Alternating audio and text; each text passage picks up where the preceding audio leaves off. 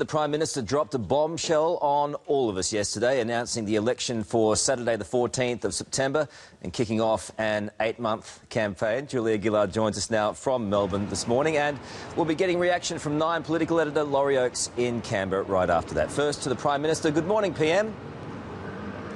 Good morning, Carl. Nice of you to be with us this morning. An 8-month campaign. Are you trying to kill us? Carl, relax, relax, relax. This is not day one of the election campaign. I made it perfectly clear yesterday. What I wanted to do was cut out all of the silly nonsense that goes with election date speculation, let people know when the election is so that they can plan their year. It's the 14th of September, and also give enough notice so everyone contesting the election can put out all of their detailed and properly costed plans before election day. The writs will be issued on the 12th of August. That's the first day of the election campaign. For now, these are the days of governing, and what I'll be doing today is going to Bundaberg to meet with people and to get with local briefings about the situation there. But PM, in effect, it is day one of the campaign, isn't it? Everything you and Tony Abbott will do from here on will be through the prism of election 2013. Not on my part, Carl. I've got work to do as Prime Minister, serious issues of governing, serious issues about strengthening our economy and making sure people have got the benefit of jobs, serious issues about improving our Australian schools so we're not left behind the standards of the world and every kid gets a chance. And I want to start the National Disability Insurance Scheme. So I'll be doing my work as Prime Minister, and it is now perfectly clear to everyone which are the days of governing and which are the days of campaigning. The Australian reports this morning that Rudd supporters are calling this an act of bastardry designed to save your leadership. Your response? Oh, look, you know, whatever to all of the flibbity-gibbet politics that goes on in newspapers and beyond.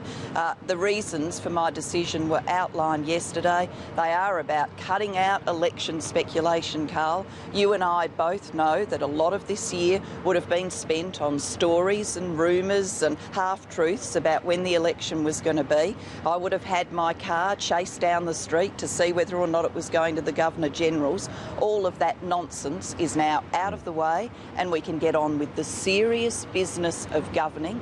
Time's not for wasting. There is a lot to do, and for the election, people have got all the time they need to get their policies and plans out there. You've also managed to get Kevin Rudd out of the way by doing this, haven't you? Oh, look, Carl, nothing about this decision was in any way related to that. We decided those things last year. OK. Tony Abbott says this election will be about trust. That was his response yesterday. No doubt this, from your last campaign, will be part of their campaign. Take a listen. There will be no carbon tax under the government I lead. So if it's about trust, how will you combat that tactic-wise? Well, I'll be perfectly clear with people that I always wanted us to tackle climate change. We're living through climate change. It's a serious issue for our nation and for the whole planet. I always wanted to tackle climate change. I always wanted to put a price on carbon. I didn't imagine we would have a fixed price, a carbon tax, for 3 years. But yes, we're having it for 3 years, and then it'll go to an emissions trading scheme. So the case I will be putting to people, Carl, is climate change is real. The best way of tackling it is pricing carbon, and we've got that done. You know, that's done. Carbon's being priced. Our economy's still working well. All of the horror claims and all the rest that people had to listen to have not come true. So we've got that job done. We should leave it being done and get on with the rest of what we've got to do for the nation. PM, why did you tell the independents before members of your own party about the election? In the agreement with the independents, there's a reference to the election date, so I thought as a matter of courtesy I would let them know. But why wouldn't you tell your own party before them? Well, Carl, obviously I told the whole nation through the National Press Club. But you didn't tell your own party before the independents. Are there problems with your own party in relation to your communication with them? Oh, Carl, all of this kind of process stuff, you know, political commentators care. I don't think anybody else does. setting the election date has always been the decision of the Prime Minister. It would have been my decision had I chose to make it later in the year. I've chosen to do an unusual thing, admittedly, but something that I think is in the interests of the nation, and I announced that decision. I made a couple of courtesy calls along the way. What do you say to members of your party who may well be justified in saying, hang on a second, you told Rob Oakeshott before you told me? What does that say about our relationship? Carl, I don't think any of this is meaningful or matters. People in the Labor Party, in the Labor caucus, can always get on the phone and speak to me. I speak to my colleagues regularly, but this is my decision as Prime Minister and I've made it. OK, there appears, just before we finish up, there appears to be a little bit of anger in Queensland, anecdotally that is, that you haven't visited the flood zone and for the timing of the announcement. What would you say to Queenslanders? Well, I'm going to be in Bundaberg today. I, of course, get round the country to visit Australians who are facing natural disasters. This year already, I've been to Tasmania to see the site of the bushfires. I've been to country Victoria to see what happened there. And I'm going to Bundaberg today to get on-the-ground briefings and to see it for myself. There's always the right time to go, and I'm very careful that I don't go during the absolute emergency response, because I don't want my visit in any way to distract resources from the emergency effort. So today is the right time to go so that I can be on the ground talking to people. I think the response so far from what I saw on the ground in Bundaberg has been exceptional from the state and federal governments thus far. Appreciate your time, PM, on another busy day. Thanks very much. OK.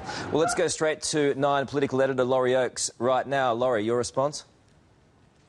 Well, there seems to be a certain naivety there, Carl. This idea that calling and naming the election date then stops people thinking about it as an election campaign is just ridiculous. It means that now, when Julia Gillard is governing, it's going to look like politicking anyway, because everyone knows when the election is. She's put it out there, and her own party is muttering about this today.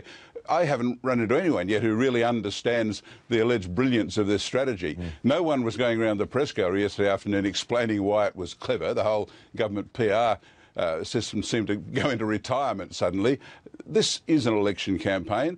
Julia Gillard is kidding herself if she thinks it's not. And from now on, everything she does will be seen through the prism of an election. She can't get away from that. It's certainly got everyone talking about the merits. Yep. Will it work? Can she win? Well, if it does work, she'll be regarded as a brilliant political strategist, and quite rightly. I got my doubts about whether it will work. For example, in an election campaign, the opposition automatically gets increased status.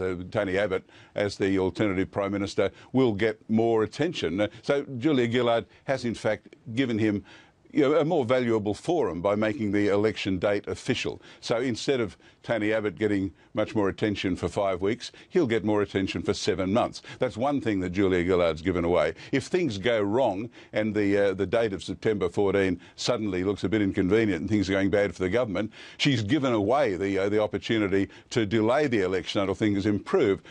This is what's bewildering some of her followers. So a little bit more swagger in Tony Abbott's swagger.